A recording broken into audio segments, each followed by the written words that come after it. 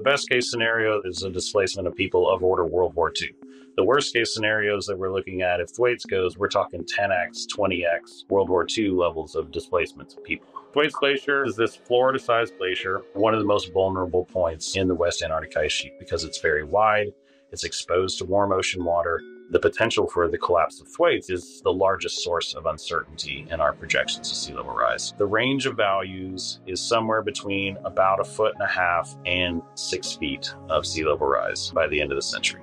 If we translate this in terms of human impact, we're looking at best case scenario about 2.5 million people displaced for every inch of sea level rise. Low end projections of something like 50 million to 100 million people losing their homes in the coming decades. And that's the best case scenario.